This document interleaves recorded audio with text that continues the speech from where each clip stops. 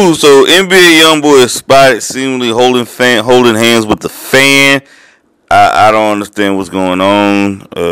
He's dripped out in jewelry, but he's holding hands with the fan.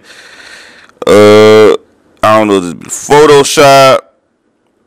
I don't know what's going on, but I don't know if he's gonna take him back to Gravedigger Mountain. I don't know. There ain't one nigga in the hood that play like that. If it didn't clutch fingers, it's not gay if they didn't clutch fingers. Even if they not holding hands, their hands so close to each other. Why every nigga got a crush? They saying these elegants is on the wheel. They thought he was house arrest. How come he walking?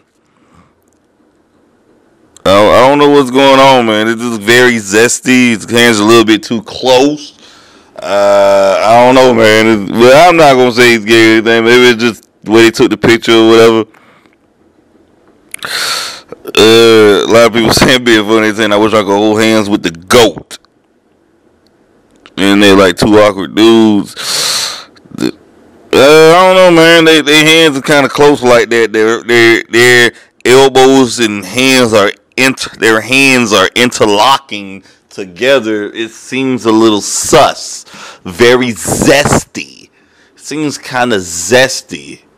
If you ask me, seems quite unusual on why they would do this right here. I don't know. I don't play like that. I'm a manly man. I ain't getting down like that, but man, I put my hand around your shoulder or something, but I ain't put my hand around your lower back or holding hands right here. Nah. I don't get down like that.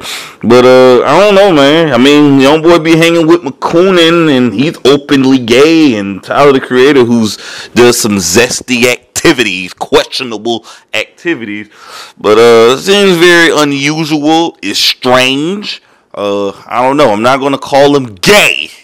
We don't have enough proof and evidence. NBA YoungBoy has a harem of bitches, concubines at Gravedigger Mountain. Like they like to come through. So y'all like, comment, subscribe to the video. Y'all tell me what y'all think about it. Is this unusual right here? Is this considered weird? Y'all tell me in the comment section.